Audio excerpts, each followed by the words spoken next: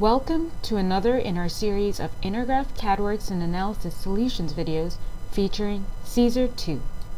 We're going to modify the mass model. So we're going to click on the plus sign to add a line to this. Our current pointer is at row 2.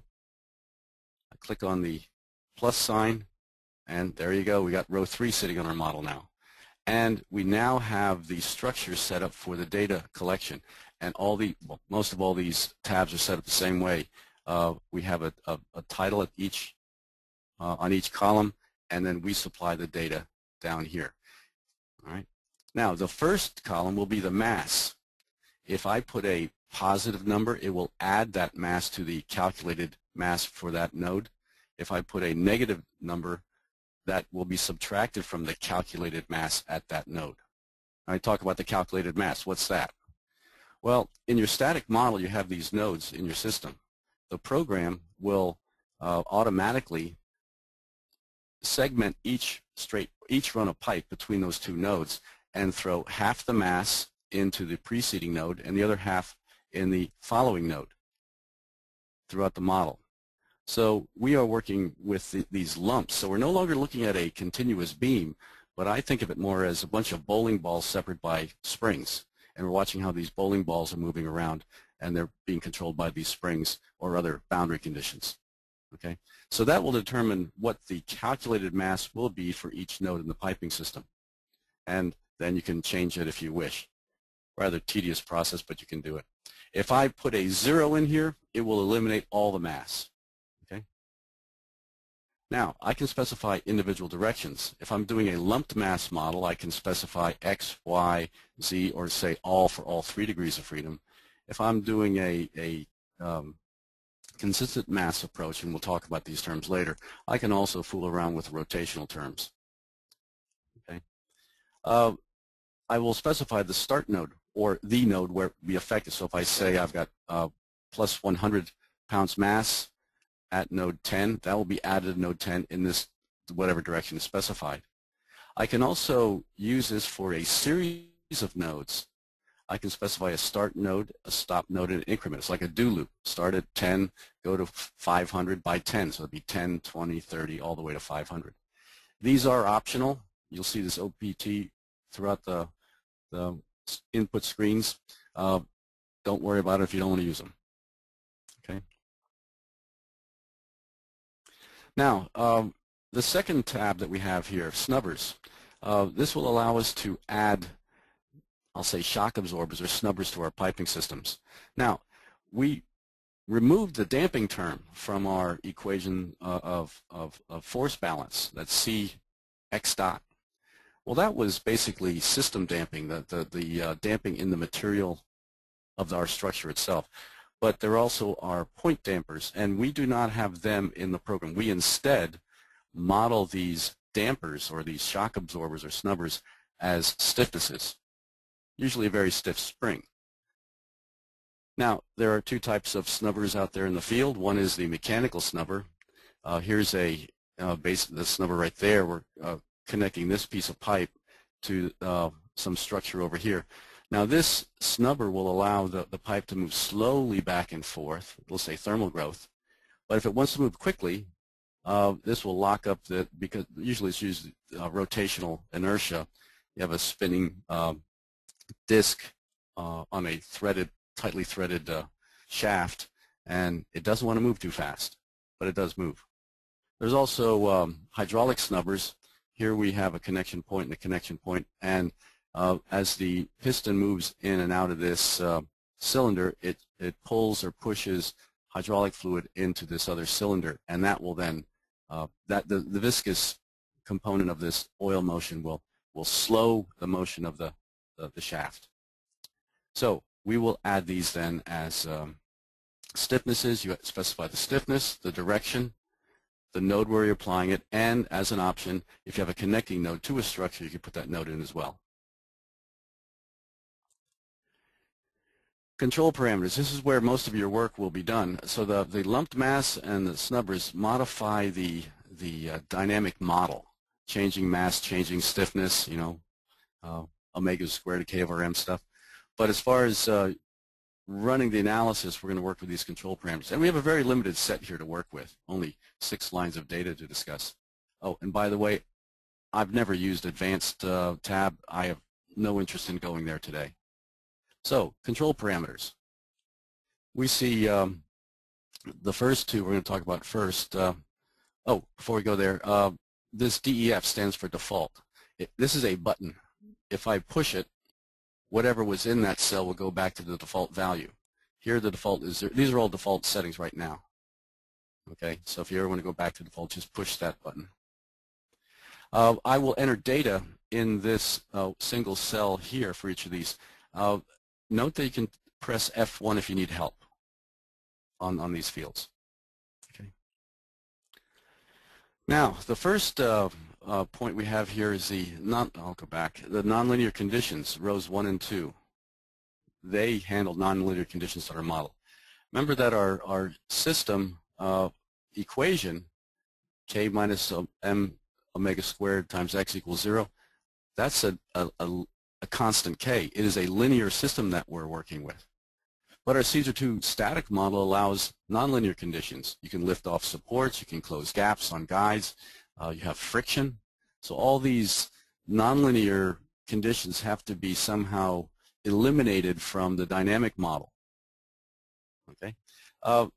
In most cases, you'll want to evaluate the dynamic response in an operating state of the piping system. Now, Caesar 2 makes this easy because the program, if you have nonlinears, you'll have to run the static analysis first. The program will actually list all the static analyses that were run, and you can set the nonlinear supports based on the current state of that analysis, the operating case, the installed case, operating case number 2, whatever. Let's look at an example. Here's a piping system that in the cold position we have or the model position, we have a +Y restraint, and the pipe can pick up off that restraint or rest on that restraint. Okay. When I run the analysis, let's say the piping system lifts off the support. So this is the operating position of the piping system. The support is not in contact. If I choose this operating case as my configuration of supports for the dynamic analysis, the program will have no restraint in it at all. Is this always right? Well, no. If I put some load in the piping system might start moving far enough dynamically that it would come in contact with the support. Well, that's not what we handle. So we'll keep an eye on that when we put load in the piping system. But for now, we're just calculating natural frequencies, and we're assuming no support.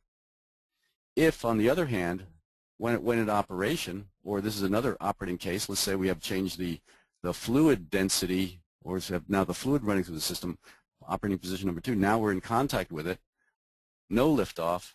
If I select this load case for my dynamic analysis, the program will run a double acting Y restraint. The pipe can't move up or down. Is this always right? Well, if I apply a load to it, like a seismic load or a hammer load of some sort, it might want to pick up more than it wants to rest down, and it would actually disengage from the piping system, from the support. But again, that's not what we do here. Here's another situation all to itself. Friction. Let's say we've got friction defined at this point here, and we will have it in contact in the operating position, and we'll have a normal load on that point, some normal load N on that support. And this friction defined it. So what we'll do in Caesar 2 is we will put a stiffness to model that damping term. This is another form of damping. Friction is a form of damping. Now look at my coordinate system here. I'm in a elevation view. Now I'm in a plan view, okay? And we'll put the restraint in the 2 directions perpendicular to the normal load. So we'll put it in the X and the Z direction here. What is the stiffness we use? We will set the stiffness equal to that coefficient of friction from the static model, the normal load from that operating case that you selected, times this stiffness factor for friction. Now don't go look in a textbook for that term. This is not a textbook equation. It is not a physical parameter. It is a modeling tool. Okay? The point is that if you have larger normal loads in your piping system, you'll get greater restraint stiffness, and that will then restrain more mass at that point so it doesn't move around too much. Very important thing. I think a lot of people see a 0 as a default, and they think, well, it's either 0 or 1. Well, no. If I type in a 1 here, it'll be 1 times mu times n, and that's not that stiff, in my opinion. I typically use 1,000.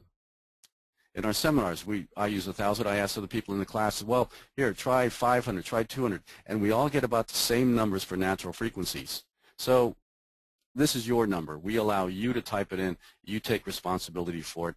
And if you have the time, try a couple different values and gain your own confidence in the number that you want to use.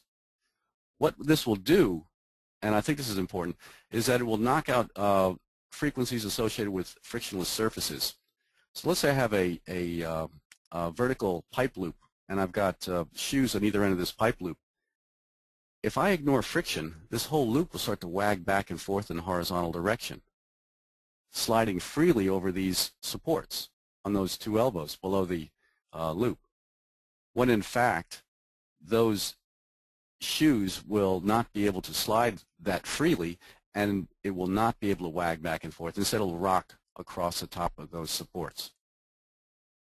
Again, I might suggest running it with and without as you learn how this all works. Another point, and this came up in our forum just the other day. Dan B typed this in. Somebody was asking about friction or seismic supports. And this is a quote from ASCE 7, the building code, section 15.5.2.1. It's a section on pipe racks. And it says, friction resulting from gravity loads shall not be considered to provide restraint to seismic forces. So here they're saying, don't use friction.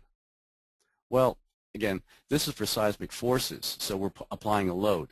We're not doing that here. Today we're looking at calculating natural frequencies, and I think we can get a good idea of what the natural frequencies are with friction included. But again, this is your engineering decision. This is a very good tool in tuning up the system for, I'll call it forensic engineering rather than design engineering, where you got a system out there in the field, you got some idea of let's say for harmonic analysis, it's not really matching your C2 model. You throw some friction at these points, or the stiffness at these friction points, and the frequencies will start to fall in line. So you can use it to tune up your model. Then finally, how right is it? Well, like I said, it's not in the textbook. It's not true math. It's not true engineering. But it's a good tool to get you closer to the physical response in the field. Again, we're running a model here. We're not running the real system, and models are always wrong. I hope not too wrong. Thank you for sharing your time with us. For Caesar 2 news, success stories, and free webinars, please Google Caesar Insider Blog.